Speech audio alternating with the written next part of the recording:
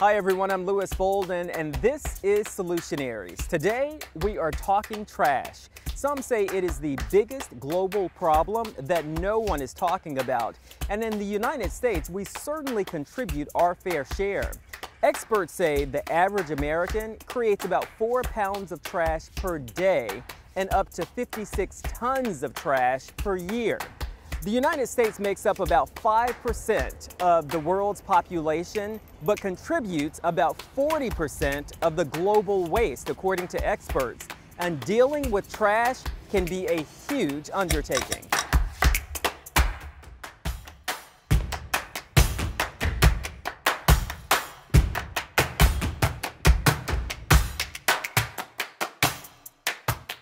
Think about it. How much plastic do you use every day, every month, every year?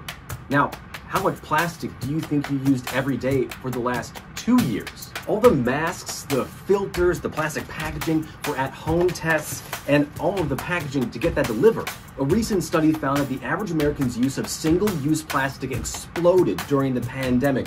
Estimates are still coming in because we're still in a pandemic, but a recent study found that 3.5 million metric tons of masks alone were used. That's enough to get back and forth to the moon, laid end to end 4.5 times. And then of course there's all that takeout, the styrofoam Tupperware, the little plastic forks and little plastic bags. On average, Americans use about 110 pounds of single-use plastic every year, which is a lot when you think about how little these weigh. And that demand jumped another 5% over the pandemic. According to industry estimates, it's expected to keep rising by about that same amount every year for the next couple of years as our pandemic lives become our normal lives. All this is to say we used a lot of plastic over the last 2 years because it's how we stayed safe, but it's never too late to think about how much we're actually using.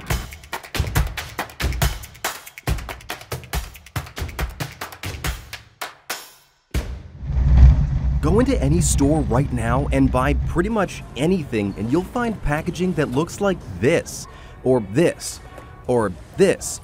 Shrink-wrapped, sealed, and stored, all in plastic. And the one thing all these have in common isn't that it just seems like overkill to put all this packaging around products, it's that most of it can never be recycled. But why did we start using this in the first place? Pretty much since humans have been making stuff, we've been making things to put that stuff in, known in the packaging industry as flexible packaging. The first recorded pieces of packaging date back to ancient China in the 1st or 2nd century BC. Sheets of bark were treated and used to wrap foods. As time went on, obviously companies experimented with and still use what's known as rigid packaging, like glass or metal. I mean, Coke bottles are still iconic, but plastics have dominated the last 70 years. Plastics take the stage at an international exhibit in Amsterdam. Plastics were originally off limits to consumers. The first plastics with names like styrene, vinyl chloride, and celluloid were developed in the late 1800s and were meant only for military use. The horizons of plastic are lengthening and strengthening too.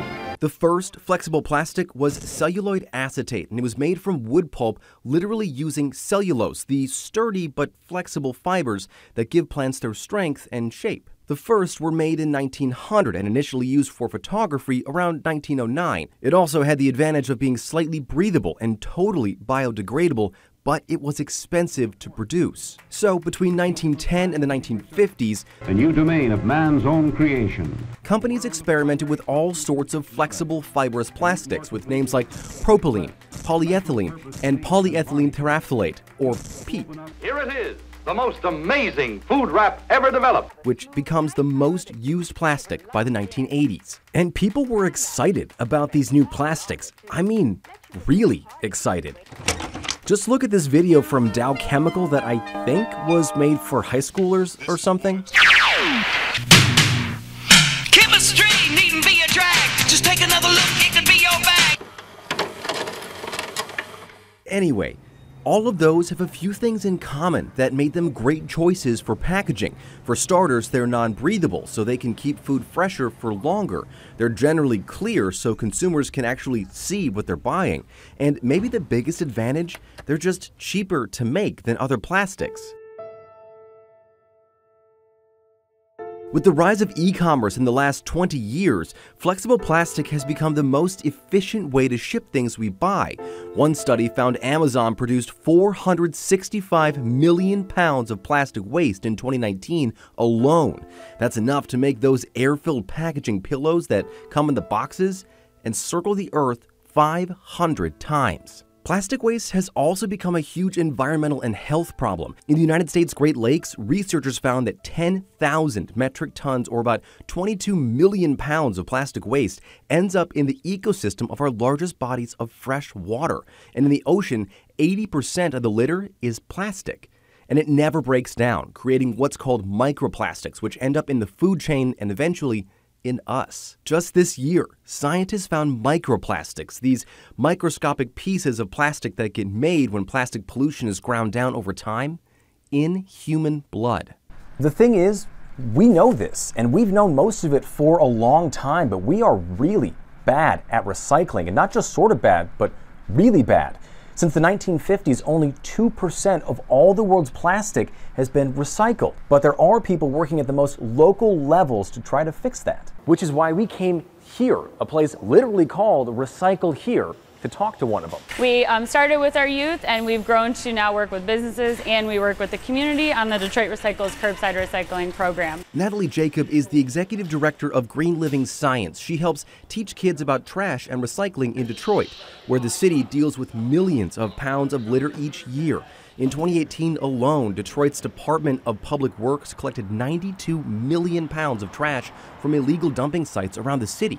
People like Natalie have been instrumental in getting recycling into Detroit public schools and apartment buildings downtown, including the one I live in, which I didn't know until we talked. Their lessons are meant to teach kids about recycling, why it's important, and how they can start recycling. For the education to be impactful, we have to have some scare factor in there, so we do let them know the negative impacts plastic has on the animals. In some cases, we have shown them pictures. It breaks their heart to see it. It breaks our hearts to see it.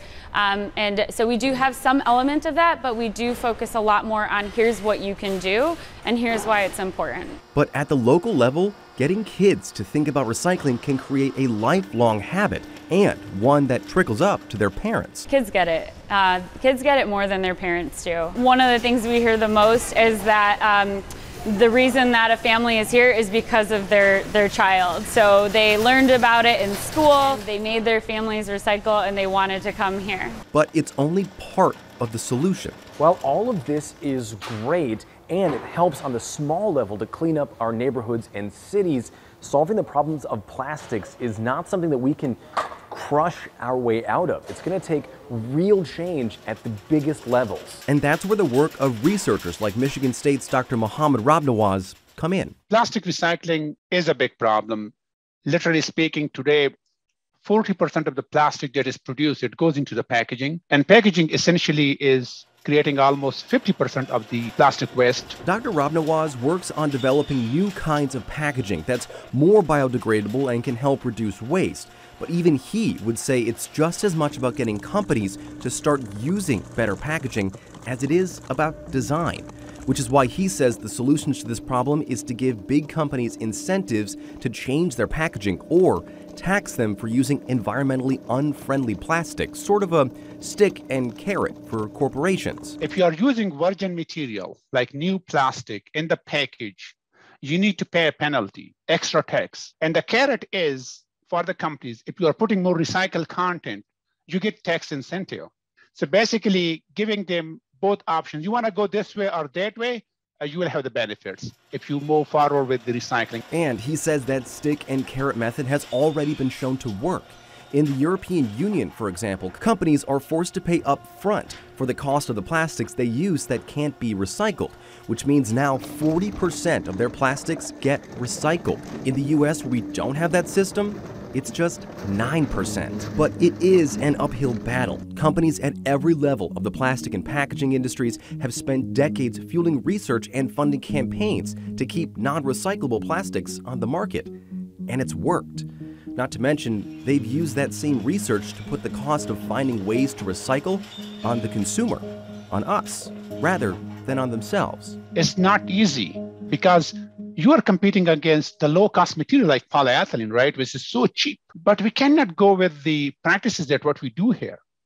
So eventually it will be a combination of something like a bio-based material, which essentially are biodegradable. There's one aspect. And then reducing the creation of the new plastic by adding more and more recycled content into your packaging. So those are the two things that I see like should go together. Plastics and plastic packaging is a really complicated problem with complicated solutions. But maybe that's just it. If we start with solutions big and small, we can end up boxing this problem in, maybe, for good.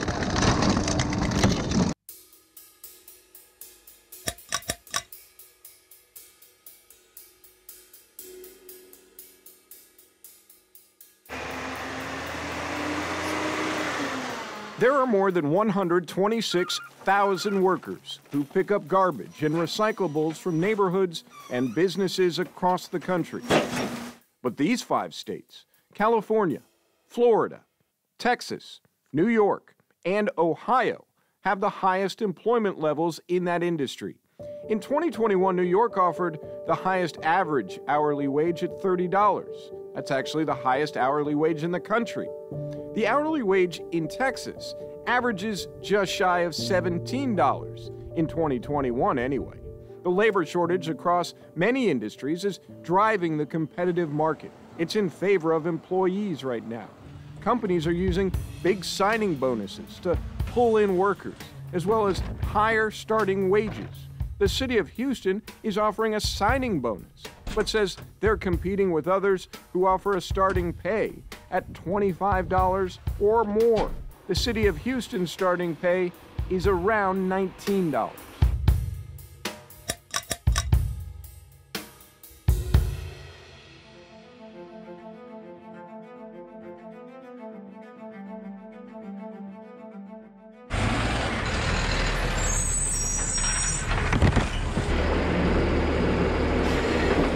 We've told the city to come out and pick up this trash. We really just want the trash to be picked up. Should it be that hard to get your trash picked up? I don't think so. Do you have enough people to do that job effectively? We are currently getting there. We currently don't. My name is Mark Wolfall, and I'm the Solid Waste Director for the City of Houston. Solid waste management is a competitive business. How many drivers are you short right now? Based on what we're seeing right now, we currently have about 50 vacancies. It means that at times services might get compromised. It's not that they won't be provided, but it may not be as scheduled.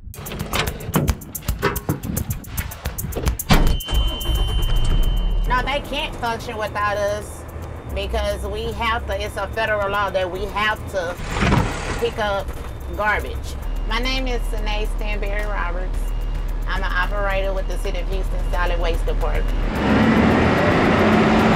The city is growing more day by day, so as the city grows, we're not getting the manpower, the personnel that we need. And a lot of people, you know, went to trucking companies because they were offering more money. The thing about the garbage truck drivers is they get their license and they decide they want to be over-the-road truckers or something, and that's the route they might take because of the higher pay and different benefits and things. I'm Jimmy Monk. I'm the CDL coordinator / instructor here at Alvin Community College. A garbage truck is just a Class B with no trailer. They improve their ability by becoming a Class A driver, and the money is all over the road. There's a sign on 59, a company out of Austin's offering $8,000 retention bonuses. It's definitely an employee's market right now. My name's Matthew May. My brother and I are the owners of a residential trash and recycle collection company, Best Trash. We've had some trouble with employee retention with the market. The more competitive it gets for employees, the harder it is to retain them. We're definitely competitive And You've got to be. With our insurance, health insurance, and we do an employee loan program. At any time, we probably have $50,000 to $70,000 out in employee loans. We're currently doing a market rate study right now, right? And we see where some of our counterparts in the industry may be paying $25 or $26 an hour. And that's a big fine. gap. That's a big gap. But the schedule, the work schedule that we have, you actually have time with your family. I do know that there are some opportunities for improvement.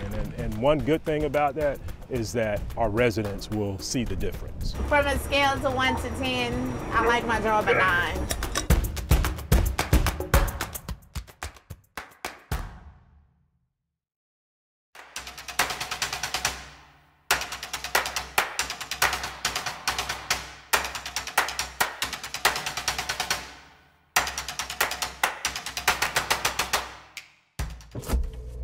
I would bring like plastic water bottles like every day almost. You don't think about it. It's just a habit. I played softball my whole life, so yeah, I definitely use Gatorade bottles, single-use plastic water bottles all the time. Plastic, as we know it, first surfaced in the 1950s, made from petroleum. It's cheap and convenient. Since then, factories have produced 9.1 billion tons of it. Now, humans use 1.2 million plastic bottles per minute. Americans buy 50 billion water bottles each year, and approximately 91% of plastic is not recycled. 14 million tons of plastic ends up in our oceans each year. The plastics that make it to the landfill break down into tiny toxic chemicals, which leak into the environment. Studies have also linked plastics to health problems, from birth defects to cancer. My name's Morgan Eaton. I've been a volunteer with Beaches Go Green for just over a year now. We are an environmental nonprofit. Our goal is to basically eliminate single-use plastic, but mainly to educate the youth. Beaches Go Green has partnered with 7 North Florida schools, creating clubs and giving out free reusable water bottles, starting with student athletes. This is Fletcher Middle School. It's just outside of Jacksonville, Florida, and it happens to be right across the street from the beach. That's one reason why administrators say it hasn't been that hard to change kids' minds about plastic. These are our Beaches Go Green water bottles. This is the club, obviously, our school, and our sponsor. I just like how everyone customized them. What do you tell your classmates? I tell them instead of using a plastic water bottle, they should get one because it's way better and it protects the environment way more. Swim team is getting water bottles. We just got a sponsor. They're going to make them. It's awesome. I'm Joe McKenzie. I am the principal here at Fletcher Middle School. This represents the amount of water bottles we would use in a year if we did not have a reusable bottle. One bottle takes care of all that. One bottle. Per year. One reusable bottle replaces 156 plastic bottles. Beaches Go Green has given out 12,000 so far. They cost about $11 each. Most of that is paid for by sponsors, who in turn get their logo on the bottle. I'm Veronica Schaff, and I'm one of the presidents of Beaches Go Green Club at school. I'm Taylor Brown, and I am a junior, and I am also co-president of the Ponte Drew High School Beaches Go Green Club. We tell our athletes when we distribute the bottles that plastic is non-biodegradable, so every single piece of plastic that was ever created is still here and will always be here on Earth, so that plastic will never ever go away, which is why it's really good to reuse. Beaches Go Green is working on more sponsors and more schools. The hope is for every student to get a bottle and a lesson for free. It's to try to eliminate as much single-use plastic as we can, to influence them to influence their children and their children and their grandchildren, great-grandchildren, future generations to just stop leaving their print on the earth in a negative way, such as single-use plastics. Saving the world, one sip at a time.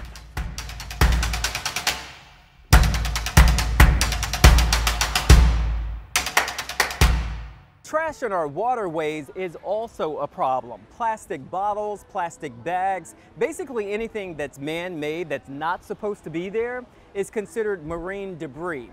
Sometimes you can see the debris just walking along the beach. Other times the debris is so small you can barely see it in the water. These are often referred to as microplastics. Right now, there is a new push to clean up these microplastics, and there is research that suggests that these plastics can even end up in our bodies. That's according to John Peterson with SeaWorld. Solutionaries correspondent Eric Sandoval has more.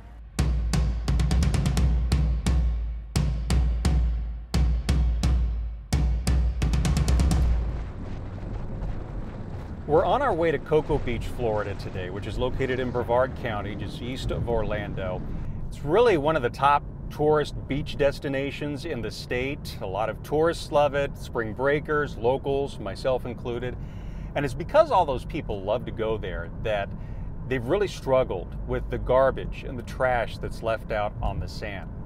We're going to check out an experimental technique that they've deployed that they say has the potential to make beach cleanup a little more efficient. The president of Keep Florida Beautiful reached out and they're like, hey, you want a robot? I'm like, yes, I want a robot. So a couple weeks later, it showed up.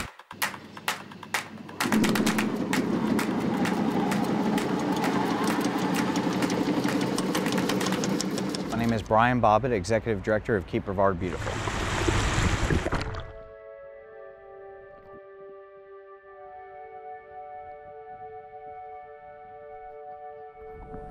You know, this is my home. I want to make sure it's clean.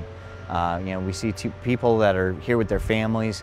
No one wants to have trash out on their beach. So this is why I do what we do. This is Bee-Bot.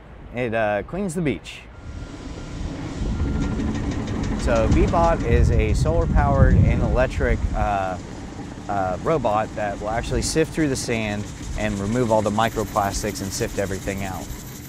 It doesn't take long to fill up this tray full of stuff. We're constantly picking up trash out here, and you guys do an awesome job. Oh, we appreciate it.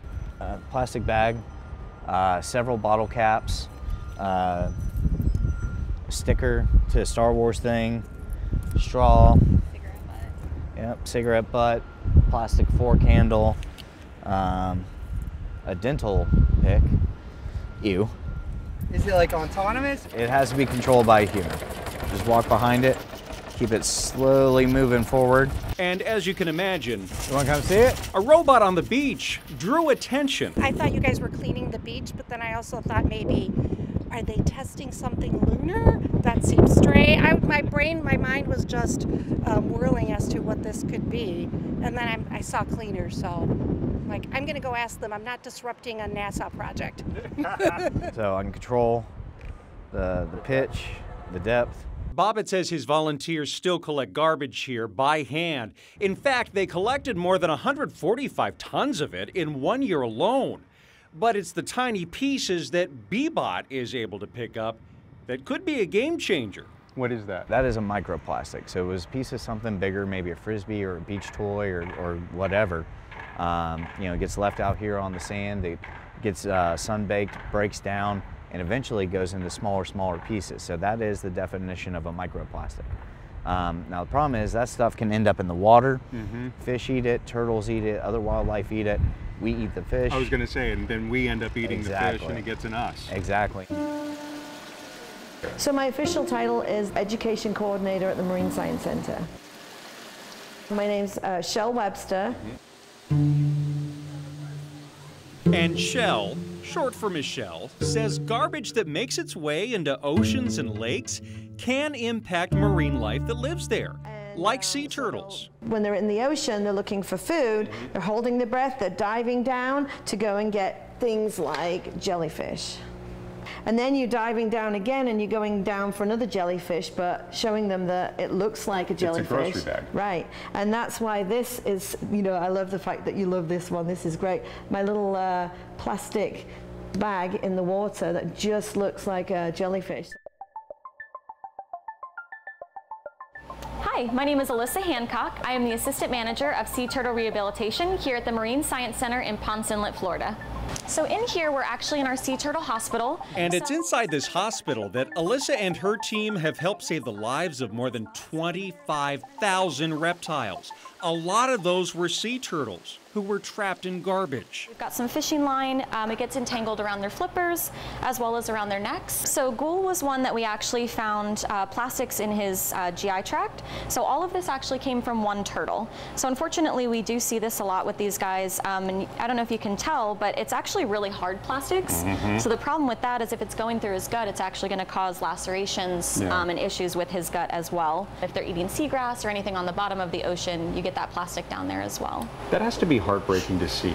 It's really hard, especially when we've worked with a patient so long, and then unfortunately, if they pass away due to plastic ingestion, or if we find it later on, it's really tough for us. How do you get through that?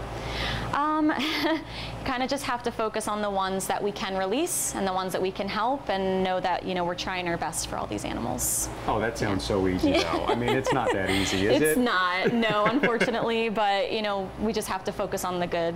We would really like people to focus on lowering their plastic use. So, we try not to use water bottles. We try to use reusable water bottles. Don't use plastic bags. So if you have reusable bags for shopping, that can really help as well. But until more people latch on to that idea, Bobbitt says bee-bots like this will eventually be cleaning 30 beaches across the state of Florida. This thing is just the start. Like I said, it's the first of its kind in the country, and we're very honored to have the opportunity to be able to test it out. But as we work on it more and we kind of figure out and work out some of the kinks, I think we're going to see more and more of these types of machines all along the beach, roadways. I think this is kind of a way of the future, but we're always going to have humans do the right thing first.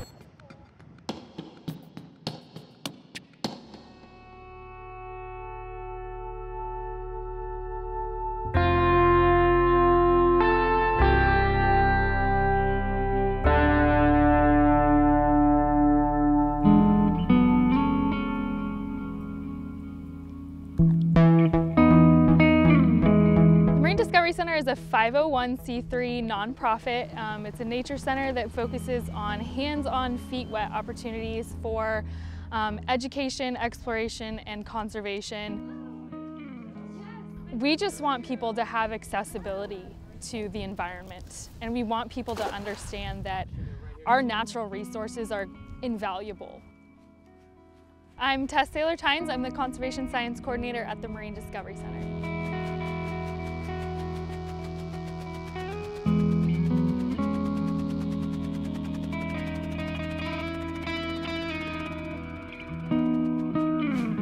This was a high school track and field, which, as you can imagine, wasn't really being used by a lot of fish or birds. 5 acres that used to be kind of non-functional for wildlife is now really a nursery for wildlife. So, in addition to all the marine life that's probably out here, you probably also see a lot of junk and trash. Yes, yes. Tell me about some of the things you've seen. Commonly we find items like bottles and bottle caps that may have flown off someone's boat as they were driving by. We find plastic bags. Fishing line is left behind a lot of the time.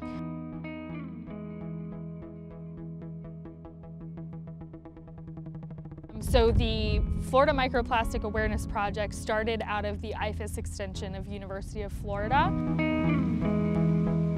Okay, I'm going to be collecting a water sample from the kayak launch.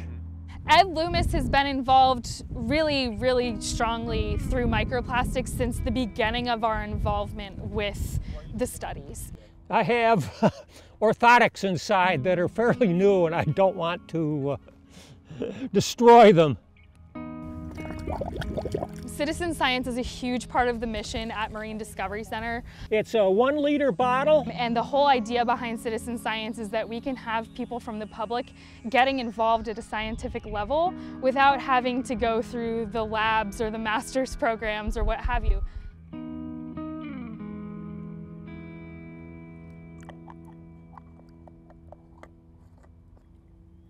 And we always take the sample from the surface of the water. And this is the sample we'll be analyzing.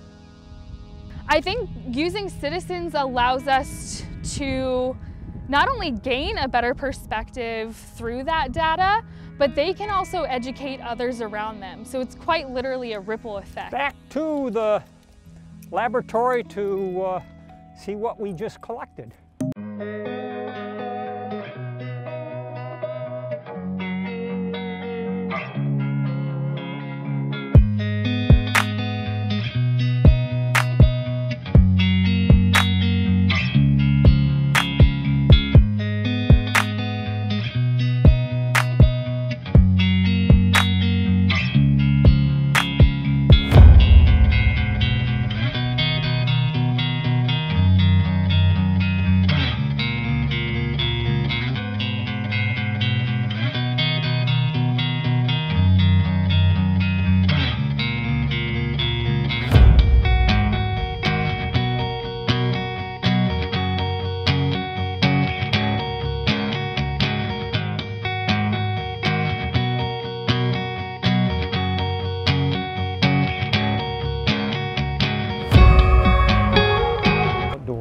I just love everything about nature, and it's just, I've been that way since I was 11 years old. Now I'm 79. Volunteers, especially ones like Ed, are completely invaluable. It's almost indescribable how important they are to us. It keeps me young, and it's wonderful working with young people. So this is a cooler full of archive samples from our last project. We have a 3-letter site code from where the sample site was taken.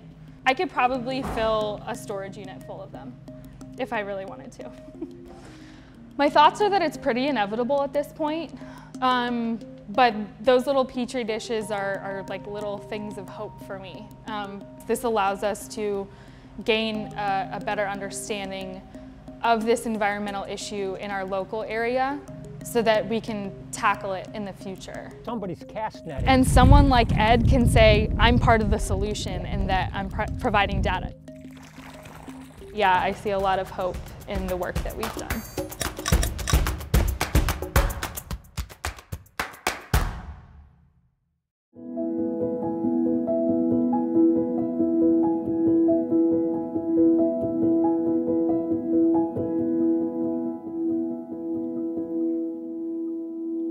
Recycling can be confusing. Where you live determines what can be recycled.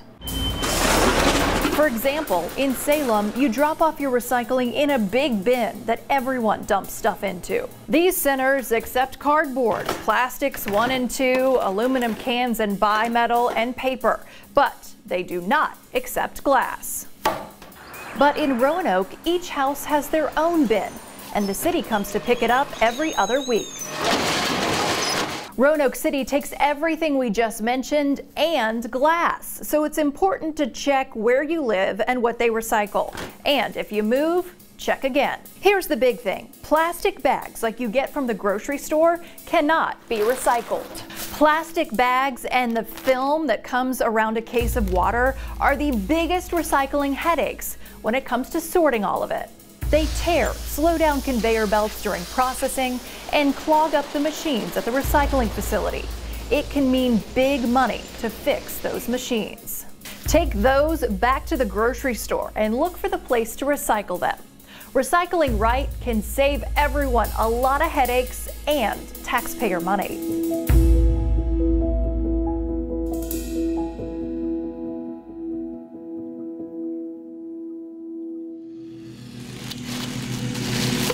I take pride in my community. I think it's important for everyone in a community to take pride in their community. I care about my environment and I care about the critters that live in it. The recycling reduces the amount of waste that we end up having to put into the landfill. I think it's important for people to understand that they're also part of the solution to the problem.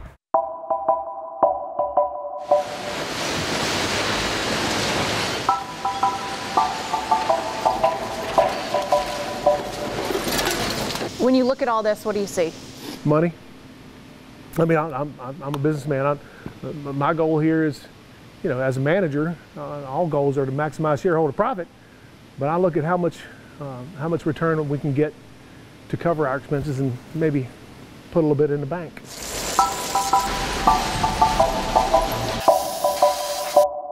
I'm Billy Basham, Director of Facilities, Roanoke Market. When you recycle, you want to do the right thing. Absolutely. But you have to recycle right. Absolutely. Or what happens? The key to the whole process is to only recycle what is recyclable in your community.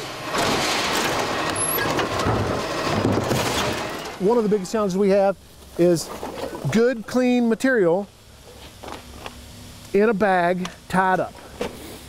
So why is this a problem for us? Well, if we don't open this bag from the beginning, before we load it into our system, the bag is just going to go through the system and everything in it is going to become invaluable because it's encapsulated in a bag.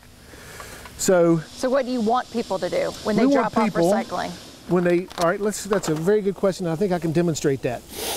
When they carry their recycling to the recycling center in this bag, dump this into the container and put this in the trash. You know, everybody thinks it's plastic and it's got a recycling label on it so I can recycle it. So I would like for them to think about the items that we are able to have recycled locally. Number 1s and 2s, plastics, aluminum cans, bimetal cans, cardboard and newspaper and mixed paper. And then everything else is considered municipal solid waste or garbage. We find tires, rocks, dirt. You couldn't imagine how many pounds of hair extensions we pull out every day. Diapers, soiled diapers. When somebody does not recycle right, what does that mean for a city? So for a city, it's going to cost us. It's going to cost the taxpayer. We're going to have to pay a higher rate to have that debris removed from what's supposed to be recycled. And so it just drives up the cost for everybody. All localities have to meet a 25% minimum recycling. So you take all your garbage that you haul to the landfill, you divide that by 25%, and your locality has to recycle a minimum of 25%. Every year I've turned in a report that I have to list all the tons of plastics, aluminums, oil, antifreeze, tires, batteries. What happens if you don't hit that 25%? I've never had to go there before. When people know what to recycle, it makes recycling cleaner, right? Absolutely. My goal is to process 80 tons a day. The stuff that I and my customers find value in, then at the end of the day, I've got 80 tons of material that I can sell. That's just not the reality. I'll have 40, 50 tons of material I can sell and 30 tons of material I need to take to the landfill.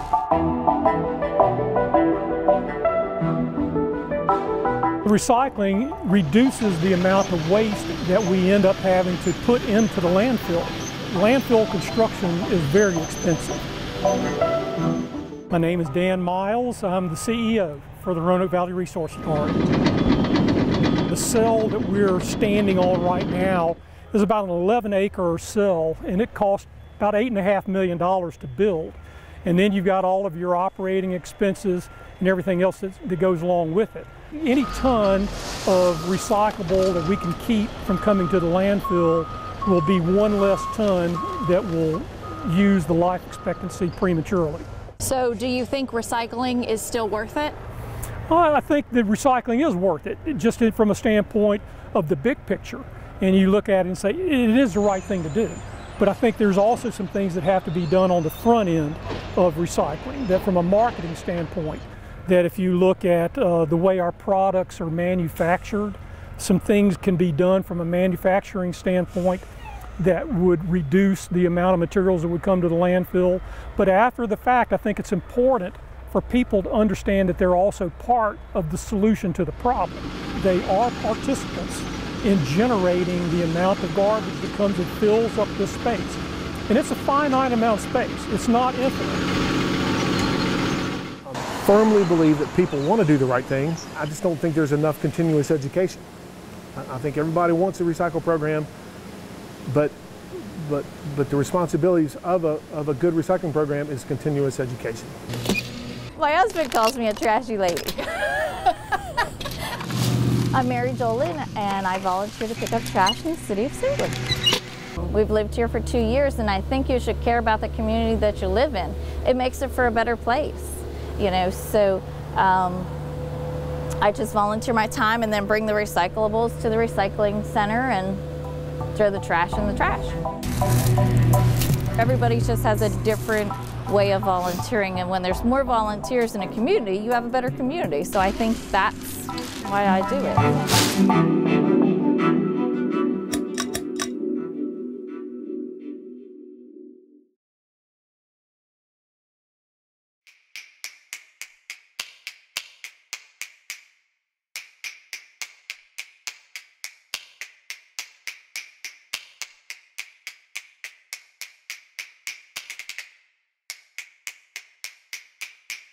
Steven, Adam. Volunteers from numerous caving organizations regularly gear up and enter caves and sinkholes to clean them. Some can be walked into. Now you can take your left hand off the rope and feed off on the hand as you go over these lips. Others require rappelling down. So this is basically an extension of the cave. So we came down this 40-foot drop, maybe 45-foot drop, and the cave keeps on continuing down the slope here. And the cave, it was used as a trash dump for many years. And some of the trash that has come up here ended up being washed down there because the cave takes water and it just gets carried away. A lot of the rainwater, washes into these caves, and then eventually get to our, drinking water eventually. So we don't want all the trash to be the part of the filtration system. Water will flow through cracks in the rock into Edwards Aquifer, recharging San Antonio's water supply. But keeping the caves clean is a must because this could contaminate the water. Of course, some of the other industrial materials that we have, car batteries, lead batteries we've seen, radiators, we've seen car parts, etc., that have been thrown in these caves and they sit there and they slowly release, the material over time. And if you have enough of those sinkholes that have been used for disposal of material, you can result in localized groundwater contamination problems. Some of them had like gasoline or gas. So those are really, toxic waste. This is one of the messiest rooms in the cave. You can see all the trash here, all the different clutter, glass bottles, tin cans. You'll find some random items like this. This appears to be a toy cash register. Then you also have more hazardous things that our water actually filters through before going into Edwards Aquifer. And this right here is toilet bowl cleaner. It actually has danger and poison on it. Ranch dumps have been used for many, many years for disposal of basically ranch waste. And that before people really understood the relationship between the activities on the surface and our water resources. Just your initial thoughts when you see so much debris and waste in some of these caves? It kind of makes me sad in a way, but it's also understandable. I mean, given that this occurred so long ago, the owners tell us that, that nobody's used this as, for trash in I want to say like 50 years or so. We rigged that tree and we have a little haul system to pull up the actual buckets, but then we also have that rope system for people to safely go down. How much trash do you think you've already taken out, and how much more do you hope to be able to pull out? Hundreds of pounds of trash. Yeah, it's quite amazing how actually there's one wall where all the crumbled up tin cans are like almost wedged in and have become part of the wall. There's certainly a lot of trash that we just can't get to, we can't physically remove, it's too difficult or actually too dangerous for the volunteers who are down there handling broken glass and sharp metal and sharp wire and it falls and rolls down into crevices that we just can't reach. Edwards Aquifer is San Antonio's main source of drinking water. Currently, it's sitting at excellent for water quality. This trash has been there for 100 years, and we still have pretty good water. What's the point of getting that trash out now, or what's the benefits to it? Well, it's not always clear how quickly these contaminants will move through the system. And as the waste is there, it continues to degrade and will continue to release material. Removing trash should certainly help improve water quality on a local basis, and that, but it's very difficult to quantify because we don't always have nearby monitoring points that we can actually do a before and after sample of water quality.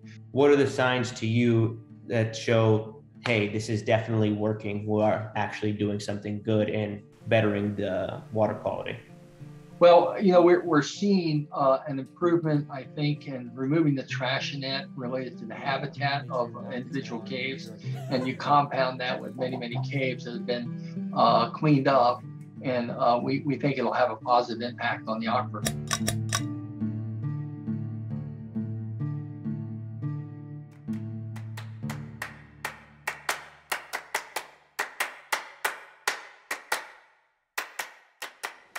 A vision so beautiful, slowly being destroyed. I just find it a win-win-win. Along the coast of Florida, inside a retirement home in Sarasota, these women are doing what they can. We're keeping this out of the environment, the poor fish in the sea and all. We're giving us something to do, to feel good about, and then the homeless. How did all of this start? I was looking in Facebook and I saw these women from Ohio in a church, separate tables, one table cutting up the bags, the next one, you know, looping them and crocheting them, and then actually going out and handing it to a homeless person. Over the last 5 years, Michelle Penn has turned the plastic bags you get at the store every day into more than 200 of these mats. Saves the environment because we have so many bags, 500 to 600 in one mat, and it keeps the homeless off the street, off the hard street. That's more than 120,000 of these plastic bags being used for good instead of ending up in the trash. Still, only a minor dent when you consider 160,000 plastic bags are used every second. But Michelle's idea is growing. The mat's now a community project.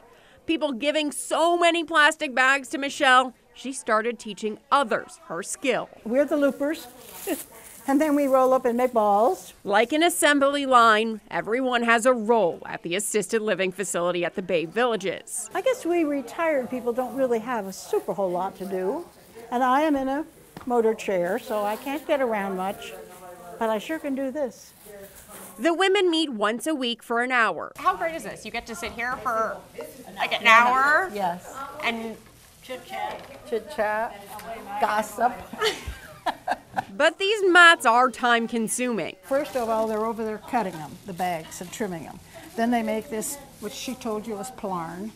It's poly yarn. That's how it got the name. And then we roll it up into balls, and then we start crocheting. so how long does it take you to do this? I can't give you any time frame because I don't do it that often. And also hard on the joints. I'm about paralyzed now. But the work rarely stops. We are moving and grooving over here. Knowing each bag, loop, and eventually mat serves a greater purpose. It's kind of thrilling for me to watch them accept these things. They're so pleased. After a dozen or so mats are made, the women take a field trip, personally handing them out. I couldn't go because I knew I would cry. Oh, well, it was hard, yeah. Yeah, I'm very sensitive and I knew I would cry. I mean, because we have so much and they have so little, it's just heartbreaking. Which is why through the pain and many hours, the work gets done for moments like this. We met this woman who says she's been homeless for the last couple of years. So you don't have to lie on the ground. These are the grocery bags? Yes. That's what I was looking at. Right, Publix. I see. Walgreens. Amazed by the intricate detail that goes into one of these mats. What does this mean to you? It means that I got something to sleep on and be comfortable. And it was joyful to get this, because I wouldn't have been here. I was just about to go catch the bus, and I'm so happy that I stayed to get me something to sleep on comfortable. Some things don't come to you. No, they don't. some don't come, but the blessings do. A true win-win-win for everybody involved. We'd like to hear what you think about the topic. Leave us a comment below. And be sure to subscribe to our Solutionaries channel. We're just getting started.